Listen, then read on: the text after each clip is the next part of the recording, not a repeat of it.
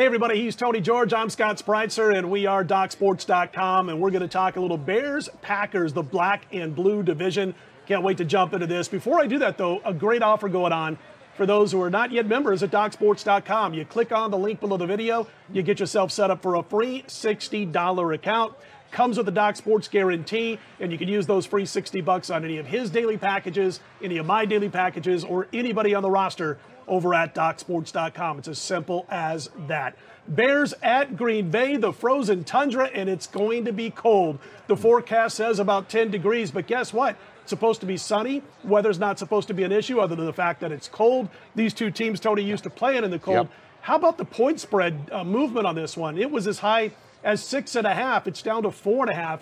Green Bay obviously the favorite. What we're seeing out of Chicago lately is Mitchell Trubisky and the offense starting to play better football over the last couple of weeks. But look who they played. They played the Lions, and they played the massively dysfunctional Dallas Cowboys. Green Bay has, I think, what can slow down the Chicago offense, which is a strong defense for the most part. They can match up well with the Chicago offense and their skill players. And they've also got a running game in their own right that can keep the ball away from Chicago. I think you're going to see a lower scoring game. That total's been vacillating around 41, 40, back and forth. I like the under here.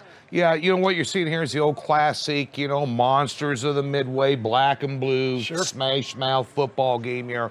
I'm not got a buy sign right now, Scott, though, on the Green Bay Packers with wins over the Redskins and the Giants either. And I haven't seen that offense function fully since late October, actually. And so I'm concerned a little bit about what they're going to be able to do against this Bears defense.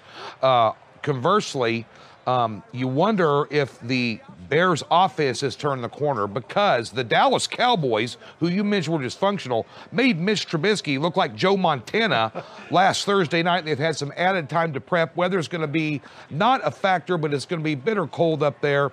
I see two offenses here that are going to struggle. I'd have to agree. I think this is going to be a good underplay. It's what, at 40, 40.5 in some places here. A 13-10 ball game would not surprise me. Tony's on the under. I'm on the under. Don't forget what you can do. You can get that free $60 account. Start out by clicking on the link below the video. Can't beat that with a stick. He's Tony George. I'm Scott Spreitzer. We are DocSports.com. Bears, Packers under the total on Sunday.